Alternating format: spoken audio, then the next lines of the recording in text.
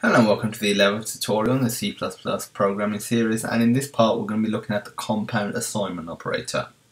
The compound assignment operator that allow you to modify a variable's current value by performing an operation on it. It is essentially equivalent to assigning the result of the operation to the variable. So let's just go ahead and open up our project.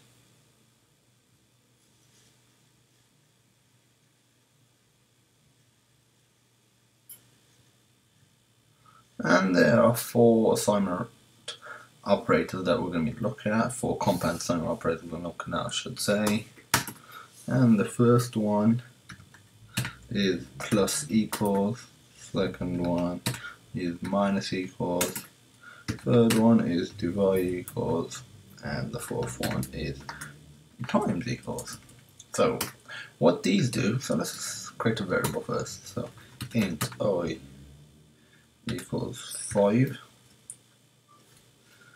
and if we put I plus equals 10, this is the equivalent to saying that I equals itself plus 10, hence it will now be 15. So if we just do std cout, and we're gonna put I,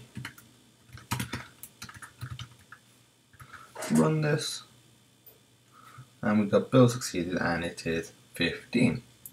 So let's just comment this out a second. We'll actually put this right at the end here. The minus equals, so we're going to do I minus equals 20 is the equivalent to I equals itself minus 20. Now you can write that there, but this is just a shortened version of it, so I will now be minus 15. I think you should be seeing a pattern here by now. So we'll put I divide equals by 2, and we'll do by 5. This is integer. Be a lot easier to see what is happening.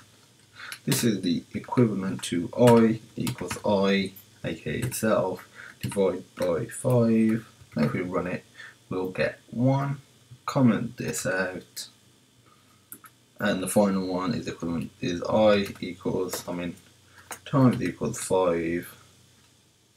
That is the equivalent of I equals itself times by 5. So it will be 25.